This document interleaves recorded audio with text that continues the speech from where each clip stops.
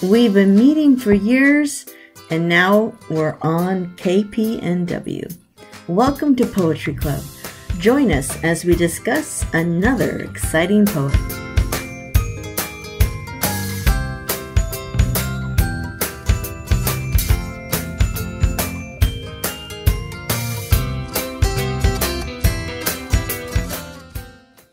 You all ready?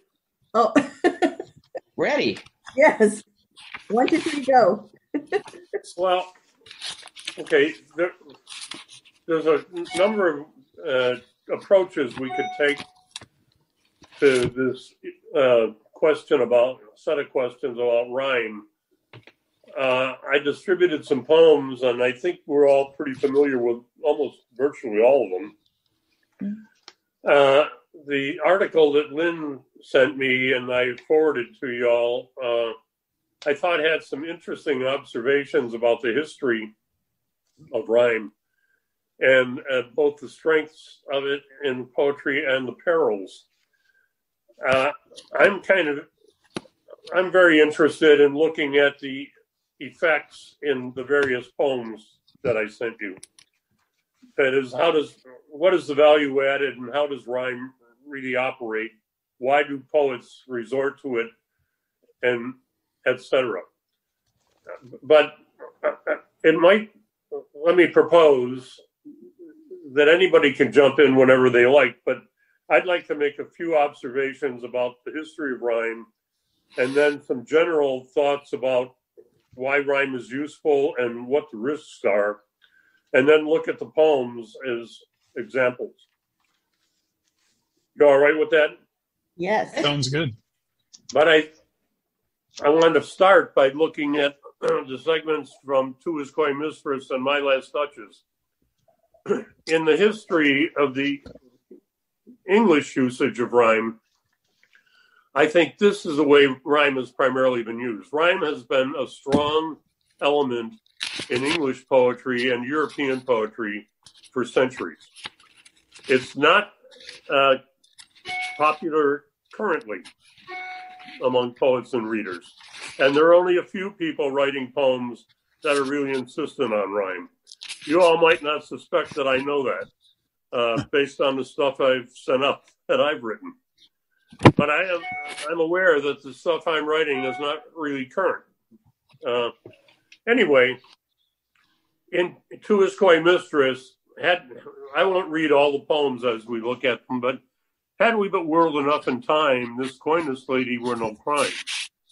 We would sit down and think which way to walk and pass our long-loved stay. That's iambic tetrameter, eight syllables per line, 8 beats per line.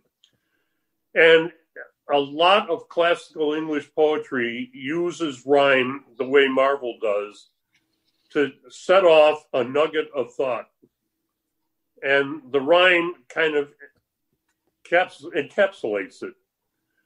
If it's 5 syllables per line, 10 syllables per line within rhyme, it's called a heroic couplet, and that's the language primarily of the epic in English poetry, especially during the 17th and 18th centuries. Browning's poem, then, with my classes over the years, I've read them, Marvell's lines from Marvell and lines from Browning, and said, all right, look at me, and which one rhymes? And many of them will say that Browning's poem does not rhyme after they've heard Marvell's. But what Browning does is, that's my last touches painted on the wall, looking as if she were alive. I call that piece a wonder now. Frau Pandolf's hands work busily a day, and there she stands. Browning relies on one of Kathy's favorite words, enjambment, so that the sense of the sentence goes beyond the end of the line, and the rhyme actually becomes kind of muted. And poets throughout the years, I think, would say, let me back up. If I ask students coming into class, why do poets rhyme? I end up saying because they can.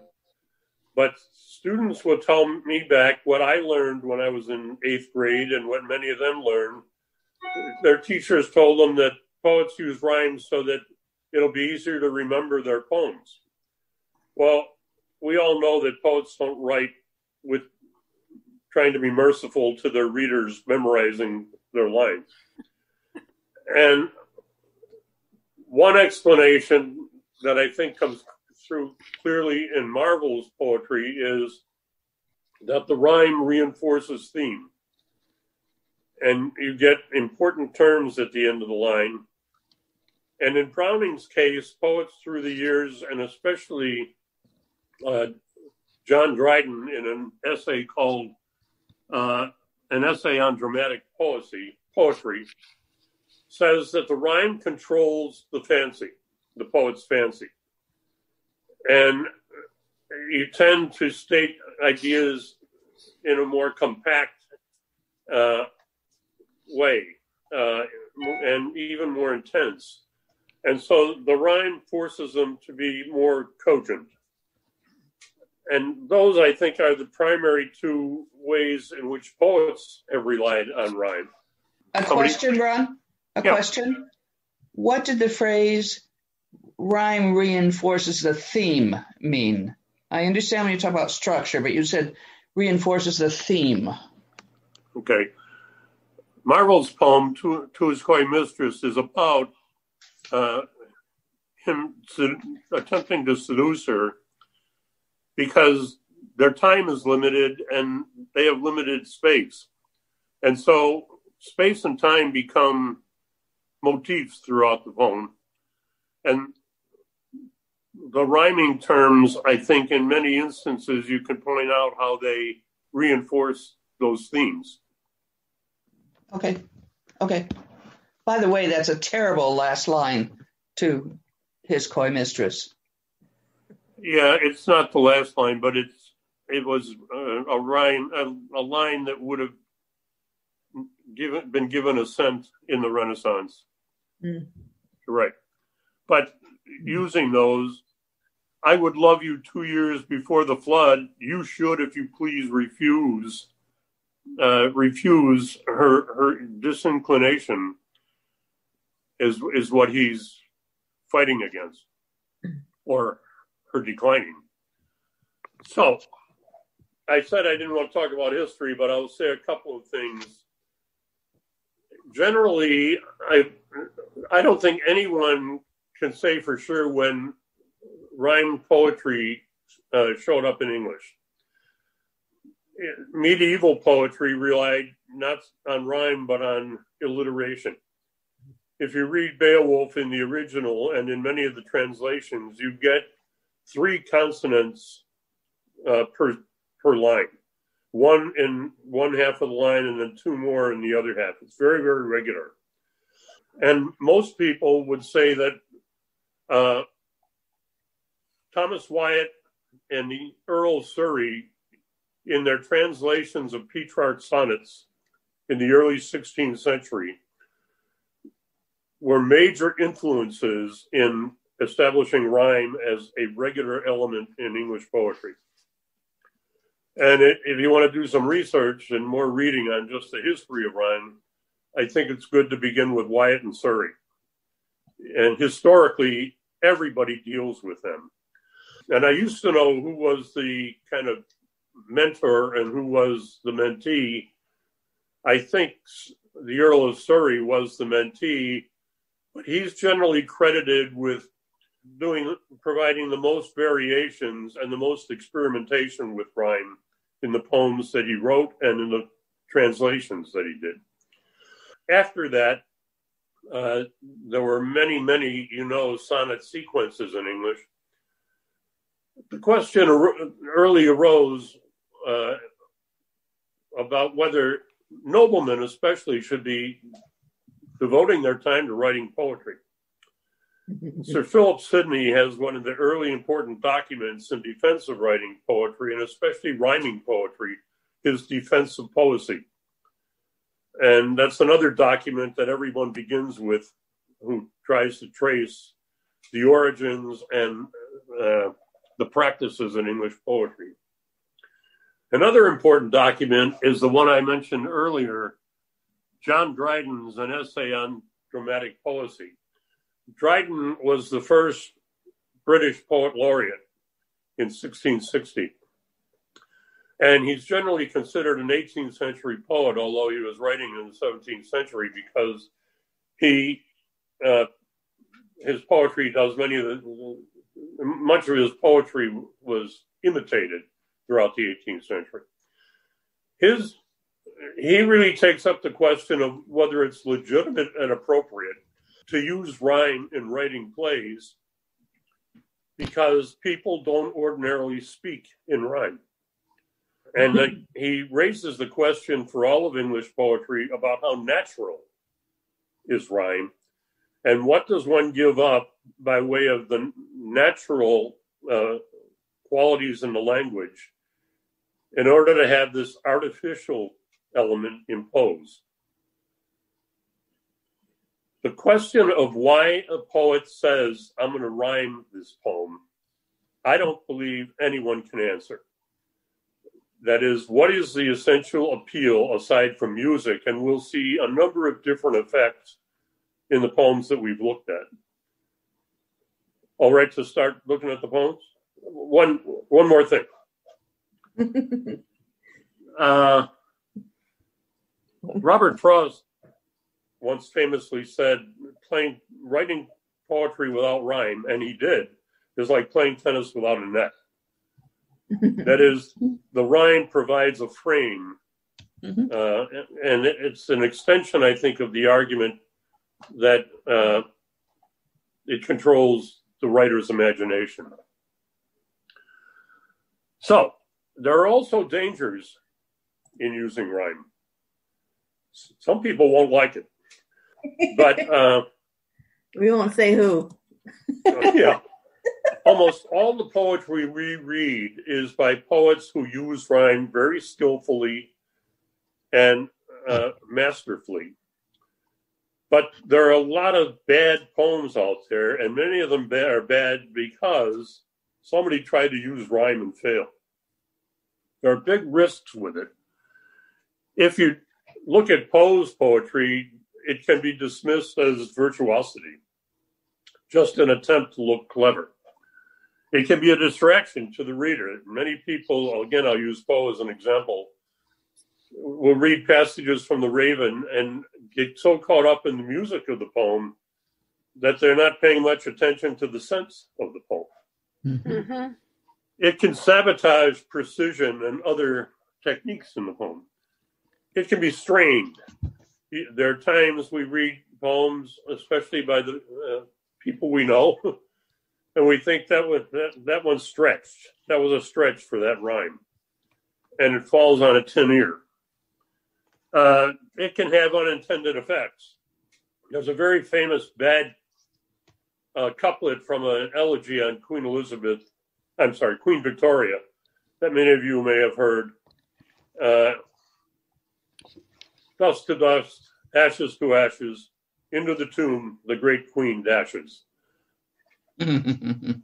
Anyway, the author has been mercifully forgotten. And there are very special problems in translation with rhyme. Richard Wilbur won Pulitzer Prizes for his translations of Moliere's The Misanthrope and then for Tartuffe, because they're so authentic, I'm told. I don't know Renaissance French. But he didn't have to sacrifice the poetry or the meaning in order to provide a rhyme version in English.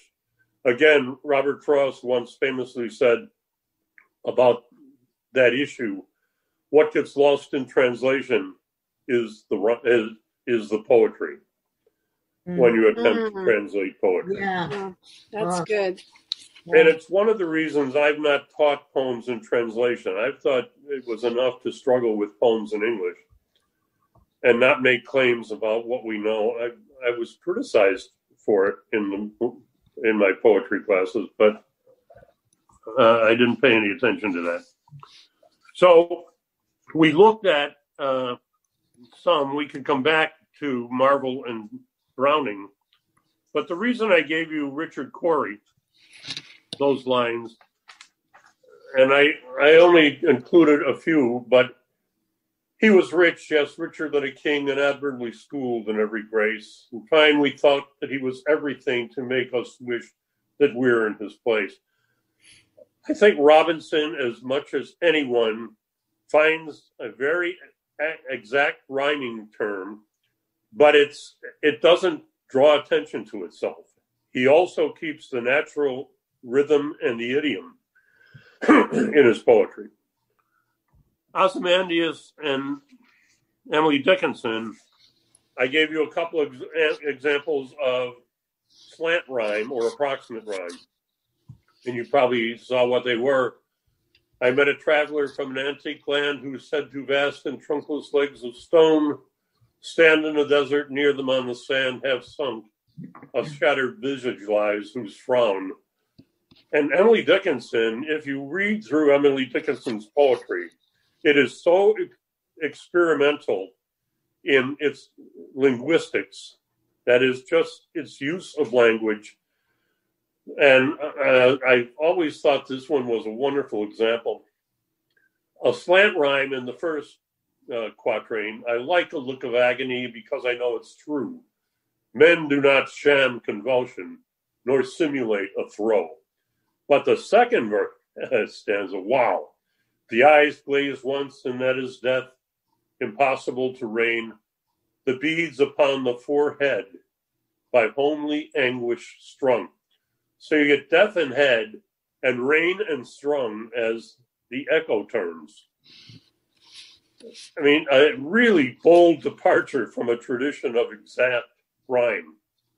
Ron, I need to hear more about that. You know, I'm the one that gets unhappy with slant rhyme. What is Emily Dickinson slanting with what? Rain and strung? They're echoing sounds, but what does that mean? Just the rain, you actually get a sight of the inversion of the NG, but rain and strung, the strong N, and produces, along with the G, close to an approximate rhyme. In my view, she's not hampered by needing an exact rhyme. And death and head, a lot of poets would think, nah, can't do that. I like it that she did. Yeah. But, I mean, it seems to me the point is, whether you call it slanted rhyme or don't call it slanted rhyme, do you enjoy the poem? Or does it make you strain? Because I enjoyed the poem before I ever understood that it was slanted rhyme. We're going to see even better examples in MacLeish's poem, which we'll look at in a minute. Breeden Hill, Emery, I probably didn't answer your question, but I think we'll come back to the question in a minute when we look at MacLeish. I can enjoy the poem. I just don't buy the relationship between the words. You mean describing them as a partial rhyme? Yeah, that's fine. Ron, I have a question. How much does accent play in these rhymes? A lot. Emily Dickinson actually, in her original poems, provided accents throughout the poems. And they didn't get transcribed for the most part when Thomas Johnson edited her poems. Ron, in the first stanza of Dickinson's poem, how are you reading the end? Which one, Betty? Which one? I like a look of agony. Is there a rhyme scheme there that you're suggesting in the first stanza?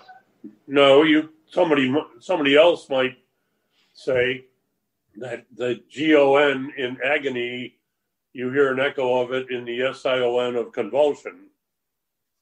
But I wouldn't insist on that, and I know Amory wouldn't. But true and throw, I think is definitely a slant rhyme. Okay. Let's just look at the few lines from Breeden Hill, and then we'll take a long look at Ars Poetica. I've read critiques of this poem. This is one of my favorite poems, Breeden Hill, that say that what you get in the triple rhyme is an echoing of the bells. Now, why someone makes a claim like that, I don't know. I wouldn't make it, but I've read other people. But the thing I like about the poem is, again, I think Hausman's genius is his ability to use plain language and just get a lot of poetic value out of it. So in Summertime on Breeden, the bells, they sound so clear. Round both the shires, they ring them in steeples far and near, a happy noise to hear. Here of a Sunday morning, my love and I would lie, see the colored counties and hear the lark so high about us in the sky. Go ahead, Lynn. Part of the rhyming scheme seems also to be part of the syllables of the words. So, I think that adds to the way that we interpret it as rhyme. Are you talking about Hausman's poem or a poem rhyming in general? No, just the ones you just read. I was thinking that. Yeah. Because the one syllable or the words he chooses are so distinct. Mm-hmm. So clear and near, they're just Brendan, ring them. It's just part of it. I'm going to read through MacLeish's poem, which is a really famous poem about how poetry should work and what should constitute a poem. And as an attempt to write about how poetry should operate, it's an interesting set of experiments. So the first stanza, look at how, you can't miss how he varies line length and meter and so on, but look at the variation in rhyme even in the first stanza. A poem should be palpable and mute as a globed fruit. Pretty much exact rhyme. Dumb as old medallions to the thumb. Silent as a sleeve-worn stone of casement ledges where the most moss has grown. A poem should be wordless as the flight of birds. So you get the bird S and the word S at the end of that line. A bit of a departure from exact rhyme. Second stanza, more so. Poem should be motionless in time as the moon climbs, leaving as the moon releases twig by twig the night entangled trees. So you get rhyming vowels, but not really rhyming consonants. You get assonance without consonants. Leaving as the moon behind the winter leaves, memory by memory the mind. Doesn't attempt to rhyme at all, but you get some echoes of the vowels sounds from the previous couplets. A poem should be motionless in time as the moon climbs. I always think that it's a mark of real confidence, if not genius. When do you repeat two lines instead of finding another two lines? And then a poem should be equal to, not true. For all the history of grief, an empty doorway and a maple leaf, again exact rhyme. For love, the leaning grasses and two lights above the sea, a poem should not mean but be. So you get the rhyme provide, I think a lot of people would say, provides closure as it skips over those last couple of lines. In a couple of the poems I've given you, I've tried to use rhyme that way to close poems. And it's always a question of how well did this go? So there's a real range of his effects in using rhyme throughout the poem. It'd be interesting to say to him, MacLeish, why do you think the rhyme is so essential? And if it is essential, why don't you use it more regularly? Why the departures?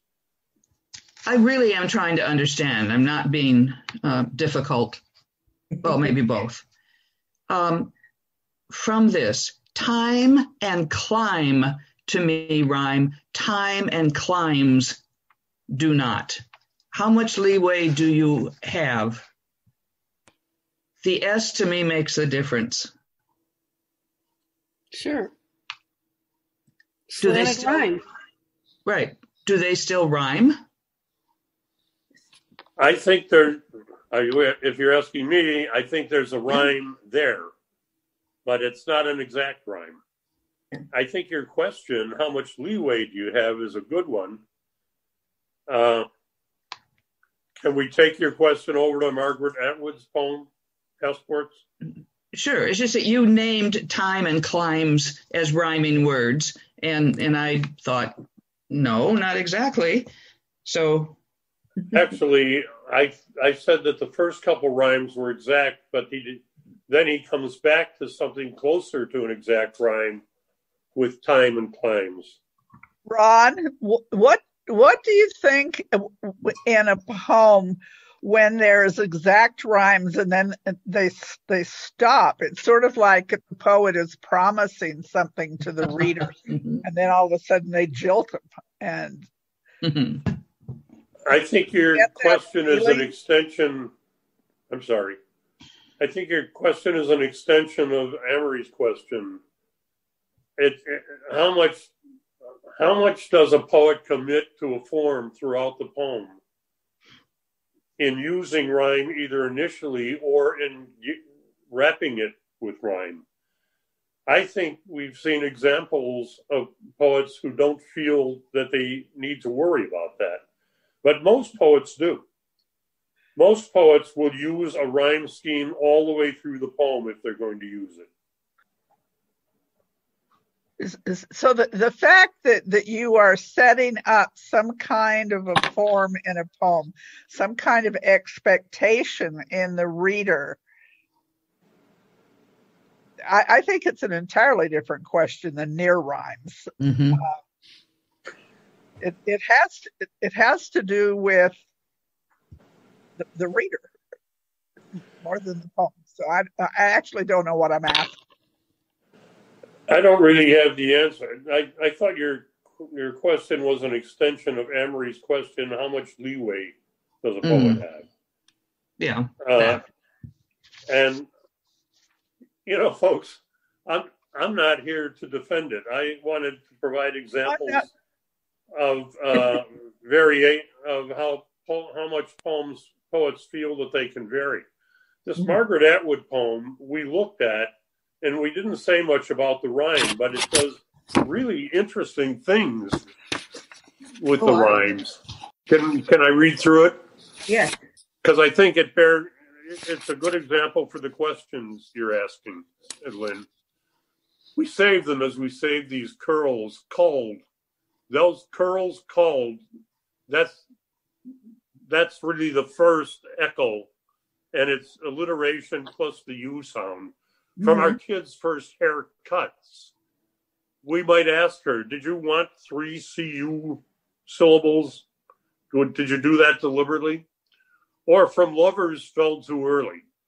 Here are all of mine, safe in a file, their corners clipped, each page engraved with trips, clipped and trips, I barely remember. Yeah. Why was I wandering from there to there to there? God only knows, and the processions of wraiths, photos.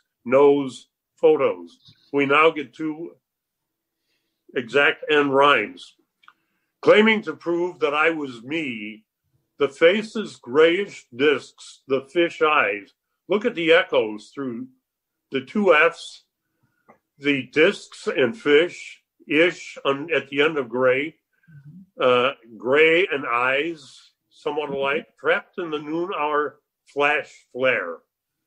with the sullen, jack-lit stare of a woman who's just been arrested sequence. These pics are like a chart of moon phases fading to blackout, or like a mermaid doomed to appear on shore every 5 years, each time altered. The Renaissance, they would have said altered, to something a little more dead.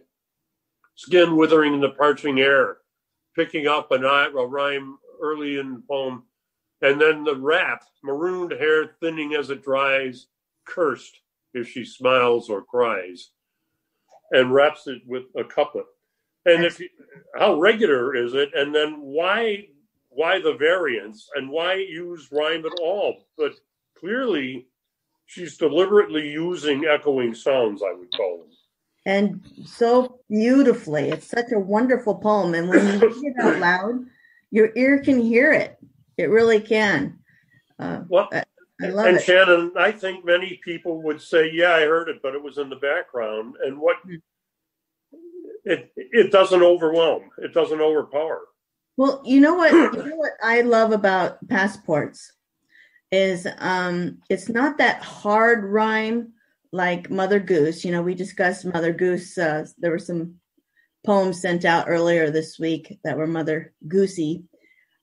But there's this musicality in the lines that I really appreciate. And that is, in my opinion, this is my opinion, that is the true craftsmanship of poetry, where your words, each word is selected carefully. You do your best, I think, depending on your skill level, to really have this flow in the words, whether or not you're following a specific structure. You want your words to sound, to have this flow to them. And I'll give you a harsh example. I used to attend a poetry open mic, and it was novice poets. And I'm not blaming anybody. This isn't hate. This isn't hate speech or anything. But what they had done, and it was very obvious to me, and maybe you've heard these poems before at an open mic, is they took a prose, not a prose poem, and I'll even go so far as to say they took a paragraph from a memoir and they lined it up. The only thing they did was format it as a poem. But what gave it away was when it was read out loud. When it was read out loud, it sounded like an excerpt from a novel or a short story. Even though the form was a poem, my ear, and I apologize, but my ear could tell this is not a poem. This is an excerpt from a diary. This is a short story. Maybe this is a page of a novel. But is it a poem? Just because you've put it in stanzas and you've lined it up nicely on a page with spaces? For me, my opinion, I say no. Unless you have crafted those words and looked at it, read it out loud. It's not a poem until it's a poem. And that's all I have to say. I love the music and these poems and these examples. And you can hear it, not just on that last word of the line, but throughout each line. I love it. I'm just loving it. Thank you, Joanne, for these great examples. So we have these large questions about how much leeway does a poet allow. Even practiced great poets would not come to agreement about the questions that we're considering. How much leeway does a poet have? Let's take a look at Poe's poems that I gave you.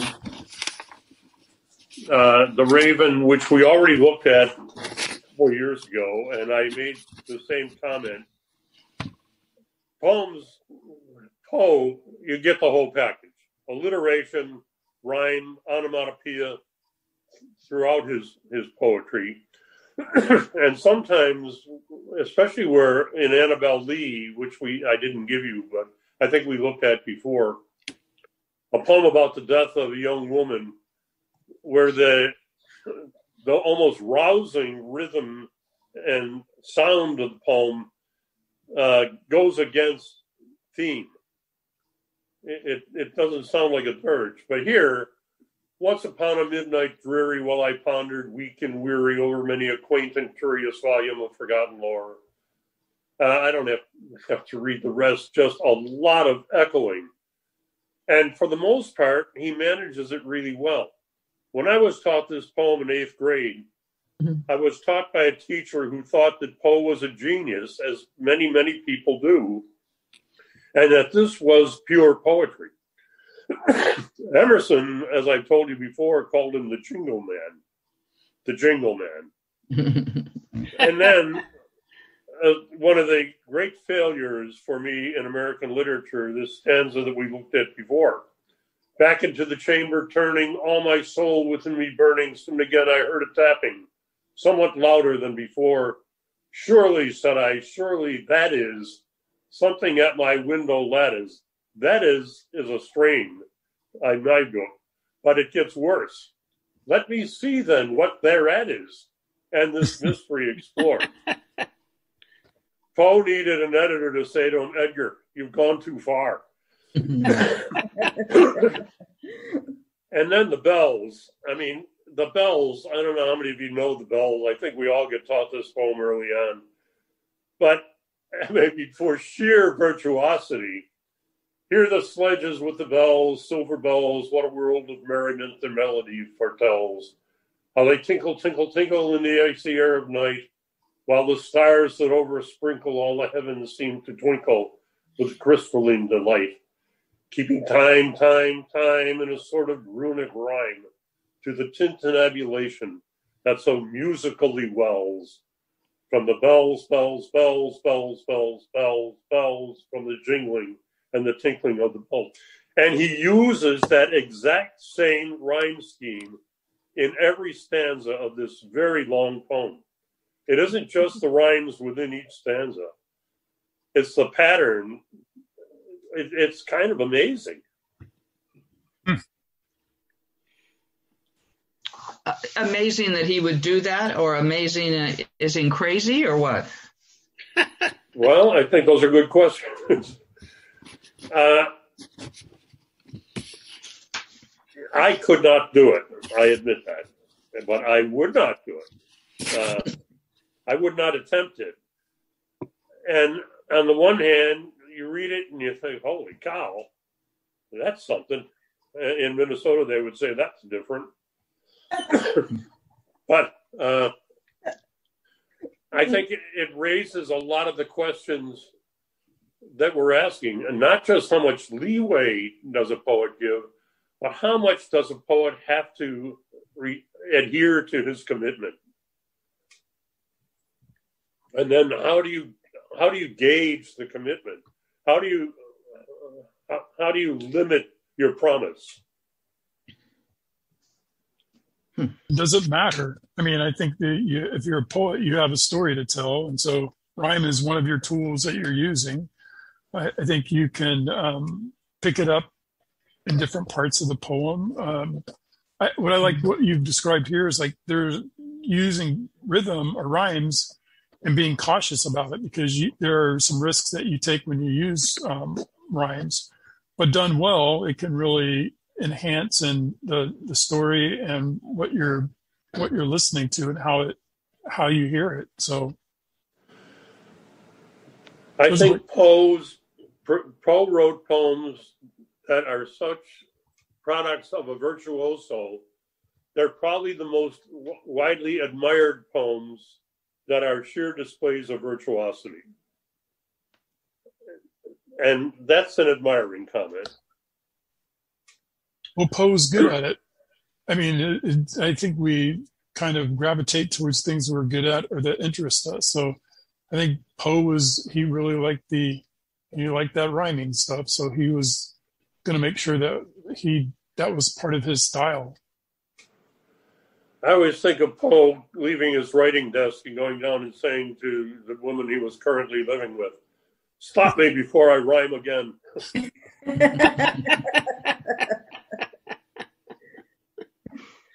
It would be really interesting if he had lived 80 years instead of 40. And if we had a sense of what that would mean to how he saw rhyme and meter and poetry and his accomplishments as a young man. Yes, I grow old, I grow bold. My poems still fit the mold. Sorry, that was just off the cuff. That's quite a cuff you've got. We can come back to these either today or sometime, but let's take a look at Frost Stopping by Woods, a poem that's really very well known, but I really like what he attempts and what he succeeds in doing. What is remarkable in this poem, most people would say, is the interlocking rhyme in the stanzas. I will catch you later on that. Stopping by woods on a snowy evening. Whose woods these are, I think I know. His house is in the village, though. He will not see me stopping here to watch his woods fill up with snow. My little horse must think it queer to stop without a farmhouse near. Between the woods and frozen lake, the darkest evening of the year. He gives his harness bells a shake to ask if there is some mistake. The only other sounds the sweep of easy wind and downy flake. The woods are lovely, dark and deep, but I have promises to keep, and miles to go before I sleep, and miles to go before I sleep. In the last 6 lines, he uses the same rhyme, repeats the line at the end of the poem, and he makes some very interesting choices. But for all the rhyme in the poem, it's to me like Robinson's and Hausman's. They're not clashing. You know, they're still somewhat muted, even though they echo one another. But why, you know, we can admire, I think, how he interlocks the stanzas.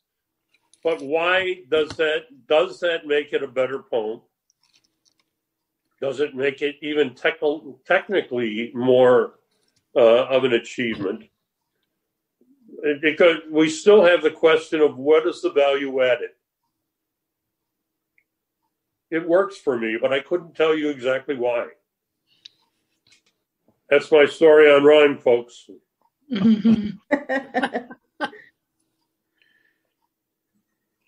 Anyone? Is there, for a, I'll say, professional poet during those times, an actual poet of employment, is there any sense of sarcasm there where they're kind of, in your opinion, Ron, where they're kind of taking a childlike activity and forming it into adult thoughts? Is that a factor at all? It's just something I'm curious about. I'll give you 2 examples from what I think I hear in your question. And there are a lot of bad poets writing in the 18th century, and the one thing they could all do was rhyme. You know, you can go over to Hallmark and see that there are people writing greeting cards that are mad about rhyme. And for all their practice, they don't get better at it. Alexander Pope writes the essay on criticism, I think around 1711. And he writes it because there are so many bad poets writing in England. And he tries to tell people how poetry is supposed to work. And there are 2 really famous couplets. One is, true wit is nature to advantage dressed. What oft was thought, but ne'er so well expressed. So it's not an original thought, it's that you put the thought so forcefully. And then later in the poem, he talks about poetic devices, and he says, "'Tis not enough, no harshness gives offense. The sound must seem an echo to the sense. 'Tis not enough, no harshness gives offense. The sound must seem an echo to the sense." all of the elements have to work together in order to produce a worthy poem. Probably the most disdainfully mocked poet among the poet laureates was Colley Cibber. And I don't know a damn thing aside from his name, except I haven't read Colley Cibber, but I've read a lot that was written about Colley Cibber. Cowleycibber. And nobody writes admiringly of Colley Cibber. So if you want to look at that, I don't know if I hit the mark on your question, Shannon. Yeah, I think so. It sounds like rhyming was, could I say, commonly known in those time periods? Especially in the 18th century, virtually everyone wrote in rhyme couplets. Mm-hmm. Ron, would you please repeat the first lines that you said about Alexander Pope's poetry? True wit is nature. True wit is nature to advantage dressed. What oft was thought, but ne'er so well expressed. It's from an essay on criticism. Thank you. Essay on criticism. I have the feeling that some of a certain age, i.e. Emery's and my and maybe Lynn's age, that we had some teacher or series of teachers beat into us that rhyming was like mathematics. In other words, 1 + 1 is 2, 3 + 3 is 6. And if your rhymes don't rhyme exactly, then the mathematics of your poetry is wrong. And I think it's difficult to unlearn that. And maybe because of the examples of so many nursery rhymes that were perfect rhymes. So I really like the analogy, Linda. You are of that age, and I want to know that you have used some slant rhyme or whatever name we want to give it in your poems. Why are you attracted to do that? Is that deliberate? You know that you remarked about the slant rhymes, especially in the poem that I wrote about the Fortunate 500, dreams and claims, etc. I like slant rhymes because you don't have to give up sense or exactness in your thinking for the sake of finding an exact rhyme. And very often that's what you have to do. Yeah. And I've been happy about the results when I believe I've made that happen in my own poems. So it's less of a struggle for words that are exact rhymes that are also going to make good sense. I repeated myself. But when I started teaching poetry, I'll try not to tell you too much about my own life. All of my aptitude tests said I should be an engineer. And I was a math major for 2 years at the University of Buffalo. And I took great poets as an elective, which ran from Chaucer to T.S. Eliot. It was a flunk-out course for English majors, and I aced it both terms. I mean, of course I did. It was, and at the end of the course, I thought, who am I kidding? And went over and switched into English and American Civilization when the course was over. But when I started teaching poetry, I had to unlearn things like why do poets rhyme and what I'd been told about them. And what do we admire about poems, etc. And I had to actually kind of start from scratch. So I think a lot of people quit learning about poetry about 8th grade. And so our impression of poetry is what we learned through 8th grade. And so if we don't try to learn or beyond that, then we get stuck in some of what our expectations of poetry are, and we limit that. So that's what I think is really valuable in this kind of lesson that we've had today, is that rhyming has lots of different meanings. It's a great way to enhance a poem and help us. But it's not just about having those exact rhymes, the 1 + 1 = 2. It's about other ways that we can add musicality and rhymes and enter slant rhymes into the poem. Yeah. One of the things that I do after I've written a poem and go back and doing editing is I'll look for places that I can substitute words that either rhyme or are near rhymes or something. And the thing that I like about not necessarily end rhymes, but sounds in the words that sound the same in a poem, is it takes me out of the linearity of thinking about what the poem is saying and it connects me to something else, something that's beyond just a string of words. So I really like rhymes, whether they're in end lines or in the middle of the line.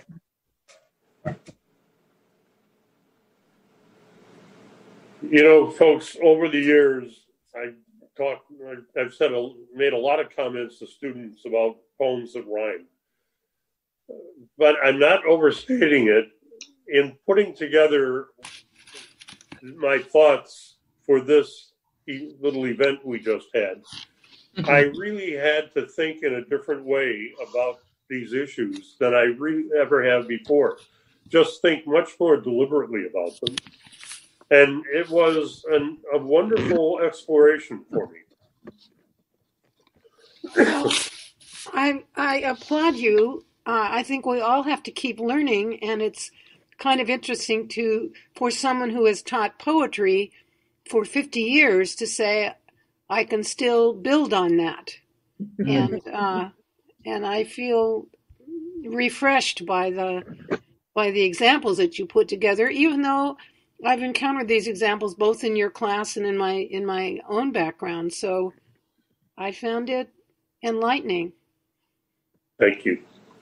Yeah, it's wonderful. And even though it's a mystery that isn't solvable, there's still mystery there involved. The creation of a poem. I can't wait till we get to Rena Priest next week, because one of the poems I'm going to send you, you'll see it, is such a departure, and mostly because she uses a conventional sonnet form and some of the most surprising rhymes in the poem.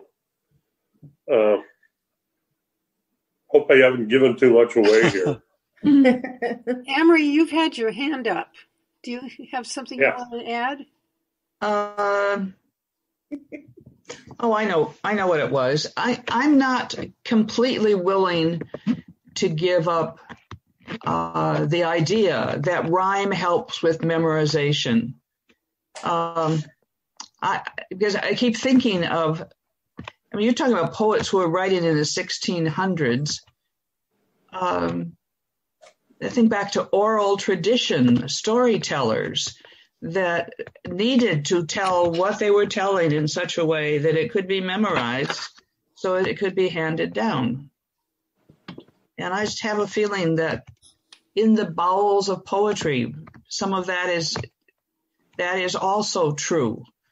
Before everybody could easily get a written copy of something, one way to help it be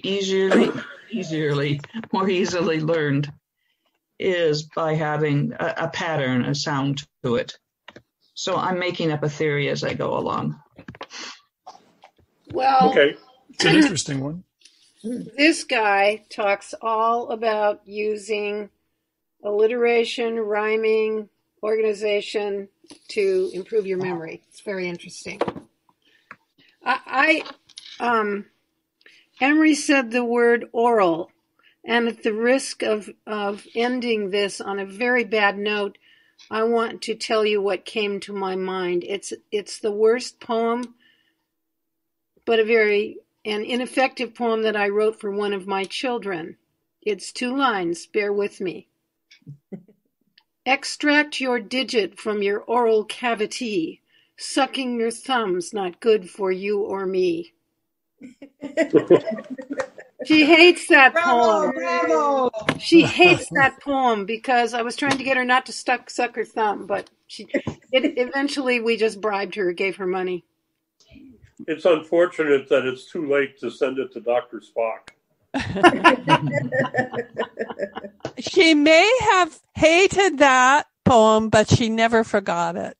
No, she didn't. That's true. And I would say that's a mark of something that's long lasting. And one of the things that I so appreciate about today, Ron, is the idea that we do sometimes have to unlearn what we learn.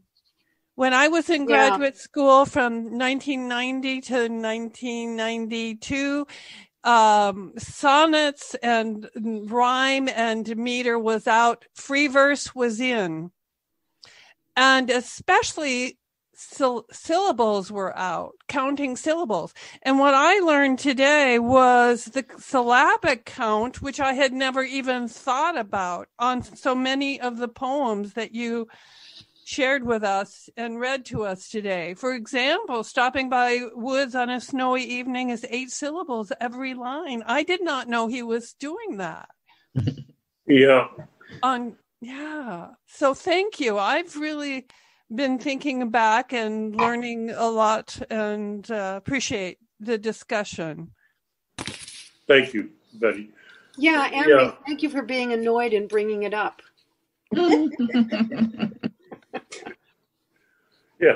Yeah, Emery, if we are having trouble locating a subject, we'll ask you to identify another issue.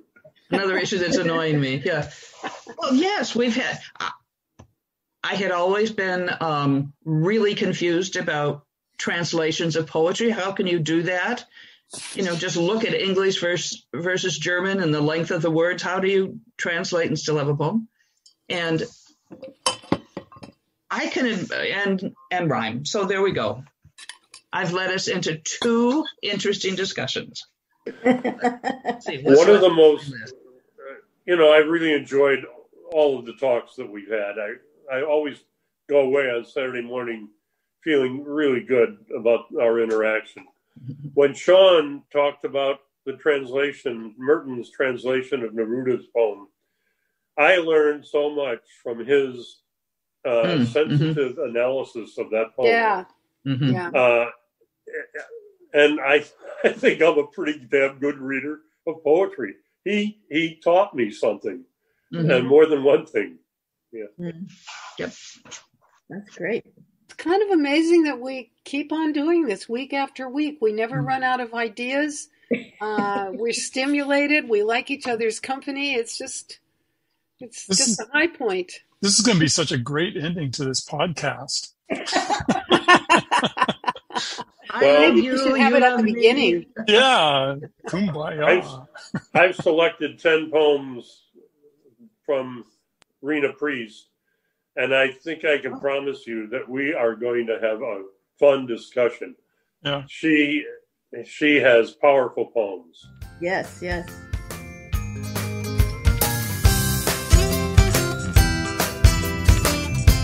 Thank you for joining us today on Poetry Club. If you like what you heard and you want to hear more, search Poetry Club Talks wherever you get your podcast. Thanks again for listening.